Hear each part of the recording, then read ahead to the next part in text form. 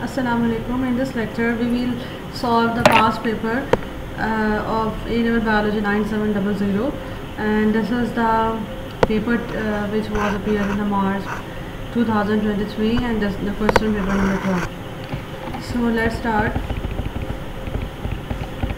The photomicrograph shows the cell from a human blood smear, and this is the length which was shown to the photomicrograph.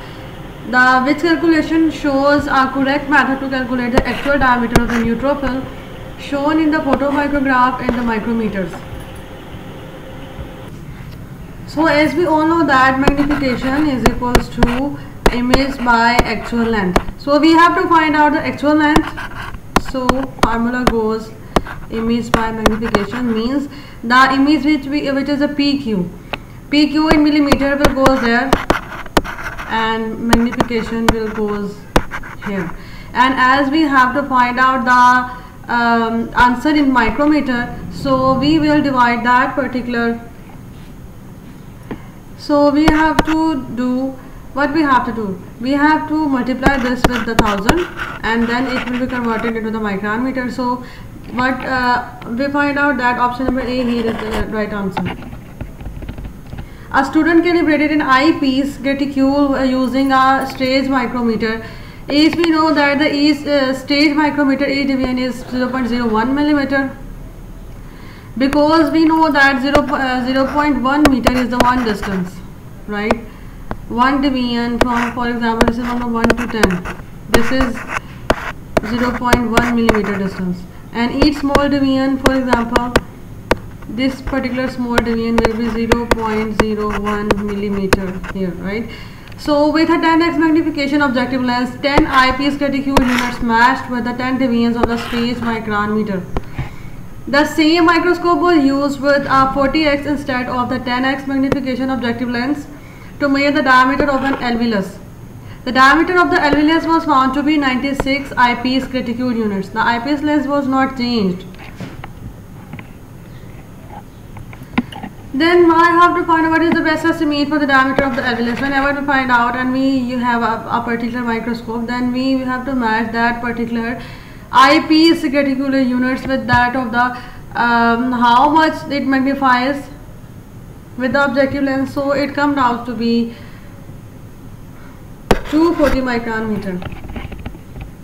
Which statement are correct for the chloroplast and also for the mitochondria? These are the statements we have to find out which are correct for both chloroplast and mitochondria. They contain 80 S ribosome? No, they contain 70 S ribosome instead. So they can translate their transcribe their circular DNA. Yes, they can. They can translate their messenger RNA. Yes, they are enclosed by the double membrane cells. So we can find out that 2, 3 and 4 points are right. So option number C here is the right answer. The electron micrograph shows some cells from a root. Which cell structure is not really found in the cells from a root? A here shows the nucleus. Nucleus. It is always present. Nucleolus. It is the nucleolus. And B is the nucleus. It is always present. C is the cell membrane. It is always present here. And the B is the something which is different from the other root cells. So we can say that option number B here is the right answer. Dialysis tubing is an artificial partially permeable membrane with a pore size of approximately 2.5 nanometer. Glucose molecules have a diameter of about 1.5 nanometer and can pass through the pores in the membranes, right? Because they are smaller than the diameter of the dialysis tube, so they can pass through it. Which else can pass through the pores? Bacteria, hemoglobin, ribosomes or fructose. As we know that bacteria, when we will compare the sizes of all these, then we find out that fructose has that much size which can pass through the 2.5 nanometer diameter membrane. So we can say that option number D here is the right answer.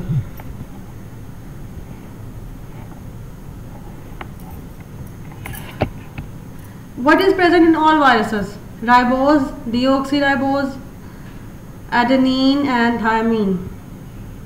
Adenine is always present in all viruses because all viruses have DNA and the DNA have adenine, so we can say it is present in all viruses. To estimate the concentration of the glucose in an unknown solution, equal volumes of the range of the known concentrations of the glucose were mixed with the same volume of the Benedict solution.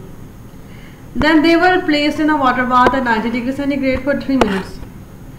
We have to find out the unknown solution concentration, and the unknown solution was then treated with the same way as that particular of the known concentration solutions, and the color of the known and the unknown solutions were compared. What is the independent variable in this procedure? As we can say, the final color of the solution, concentration of the glucose is independent because it does not depend upon anything. The other variables are dependent upon the concentration of the glucose. For example, the final color of the solution is dependent upon the concentration of the glucose, so it rules out of the. So temperature of the water bath, it is also dependent upon the how much quantity we are using in our experiment. Volume of the glucose solutions, it is not important. Important is the concentration of the glucose, which is act as an independent variable. So we can say that option number A here is the right answer. Which statements are correct for the amylose and the amylopectin? They are carbohydrate molecules. Yes, they are. They are formed by the condensation reactions. Yes. They are the linear molecules. No, they are branched molecules. They are branched. They contain alpha 1,4 glycosidic bonds. Yes, they contain. So we can say that 1, 2 and 4 points 1, 2 and 4 points are right one. So option number B here is the right answer.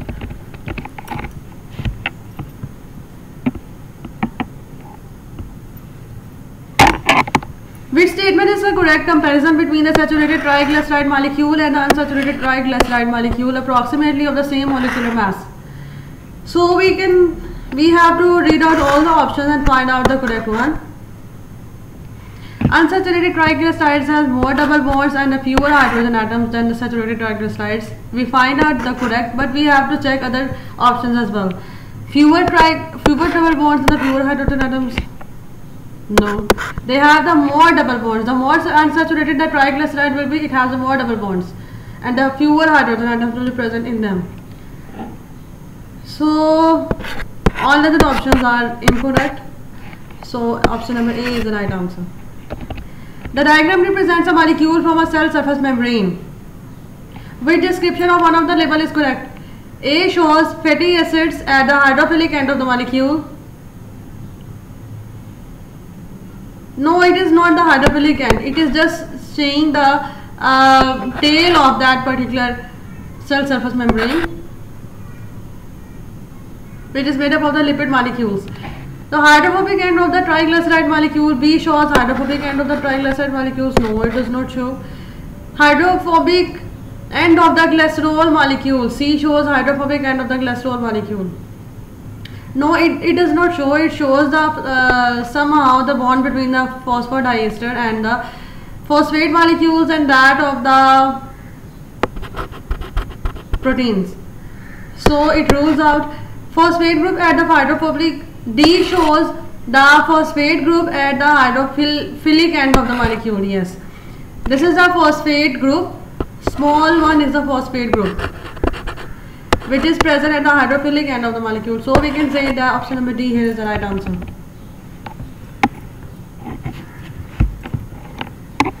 Which row correctly shows the level of the protein structure that can be held together by each type of the interaction? Hydrogen bonds, we have to find out the hydrogen bonds are present in which particular structure. Primary structure do not have any hydrogen bonds, but it can be present in secondary and the tertiary structures. Hydrophobic interactions are present only in the tertiary structures, and covalent bonds are present in both the primary and the tertiary structures, but the secondary structures mostly contains the hydrogen bonds. So we have to find out the right option, and we say that option number C here is the right one. Which molecule contains at least 3 double bonds? Saturated triglycerides, collagen and hemoglobin. When we have to look at their structures, then we find out all the 3 have 3 double bonds, at least 3 double bonds. They can have more than 3 double bonds as well, but they have at least 3 bonds as well. So option number D here is the right answer. Which diagram correctly shows the hydrogen bonding between the two water molecules? Here the positive and negative charges are, this dotted line is showing the hydrogen bonding, right? So we can say here there is a plus and negative charge, but in the option number B there is the partial positive and partial negative charge. Let's take other one. The hydrogen have negative charge, and so we can say that in the each hydrogen bonding the hydrogen molecule contains the partial positive charge and the oxygen molecule always contains a partial negative charge. So we can say that option number B here is the right answer. They do not always contain the whole charges, they just contain the partial positive or partial negative charges, because hydrogen bonding is not permanent, it is just for the some time. Which statement describes an example of the extracellular enzyme? Amylase in the saliva is an enzyme that catalyzes the breakdown of the starch in the mouth. Yes. Carbonic anhydrase is an enzyme that helps in the transport of the carbon dioxide gas in the blood. This is the function which carries out in the particular inside the cell. This is an intracellular function. This can be extracellular, that is the mouth. Amylase is released in the mouth, and the starch molecules present in the food are digested here. And DNA polymerase is an enzyme that helps to build the DNA molecule from the nucleotides. This also occurs inside the cell. This is intracellular process. And RNA polymerase is an enzyme involved in the process of the gene transcription. This is also occurs inside the cell. So we can say that the extracellular enzyme here is the amylase. So option number A here is the right answer. Which row is correct for the enzymes that catalyzes the reactions using the lock and key hypothesis? So whenever we discuss the lock and key hypothesis, we should know that whenever a lock and key, so a particular enzyme have to be attached with the substrate so that it cannot be detached. So let's take the options given here. Whenever effect of the enzyme of the activation energy of the reaction being catalyzed, whenever a reaction being catalyzed, if we will add enzyme in that, then enzyme will lower the activation energy of that reaction and then will faster the rate of the reaction. So the point 1 is the correct here. And the shape of the active site in the comparison to the substrate, it changes to become complementary as the enzyme substrate complex forms. It changes to become complementary as the enzyme substrate complex forms.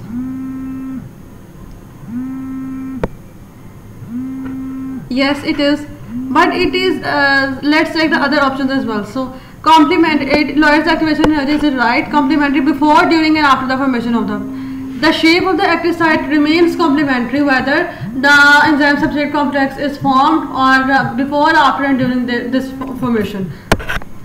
So we find out option number B here is the right answer. A scientist investigated the rate of the breakdown of the hydrogen peroxide.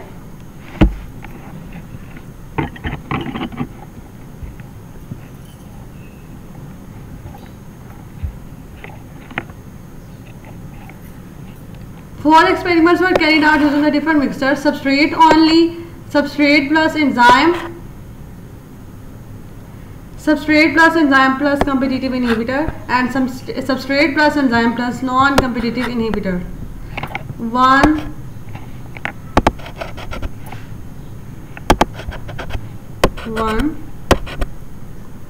2, 3 and 4.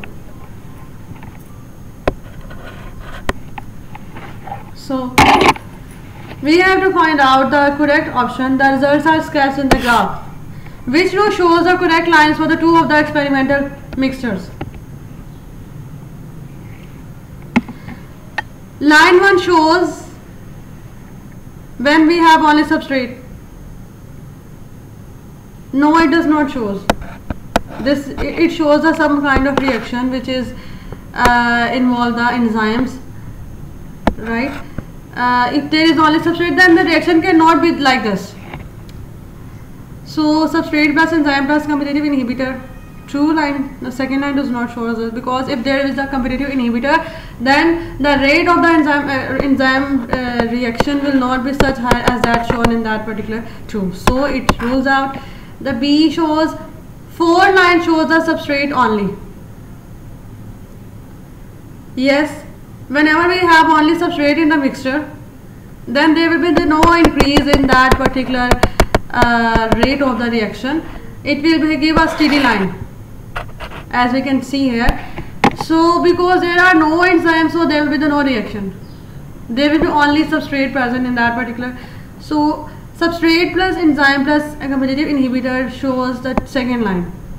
Yes, it can be. If we have a particular substrate and an enzyme and a competitive inhibitor, then some of the enzymes will get attached to the substrate and some other will attach with the competitive inhibitor, and they will increase the rate of the reaction to some extent. Then it will go and steady state rate. So we can say that the option number B here is the right answer. Which of these substances can pass directly through the cell surface membranes without a carrier protein or a channel protein? Calcium ions need a carrier protein. Carbon dioxide gas does not require any protein, they can pass as it is. Glucose molecules also need protein. So we can say that option number D here is the right answer. What happens to the surface area to the volume ratio of a cube when the length of each side is doubled? Here we can say it is a cube.